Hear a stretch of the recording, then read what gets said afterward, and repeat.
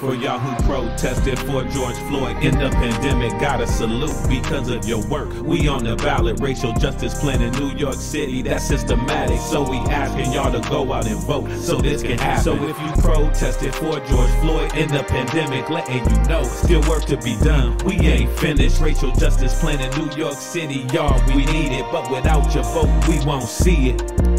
Be clear, this ain't no reparations, and far from it, but it allows us to institute policies that impact us. And all you gotta do is vote yes and keep it pushing, knowing you contributed something good for our condition. See, many of us don't vote, we don't think that it makes a difference, and can't see how it's connected to most of the ways we live and how it's tied to education, employment, poverty, prison. We just asking you to stand up and vote as a bare minimum. For y'all who protested for George Floyd in the pandemic, gotta salute because of your work. We on the ballot, racial justice plan in New York City, that's systematic. So we asking y'all to go out and vote so this can happen. So if you protested for George Floyd in the pandemic, letting you know, still work to be done. We ain't finished. Racial justice plan in New York City, y'all, we need it, but without your vote, we won't see it.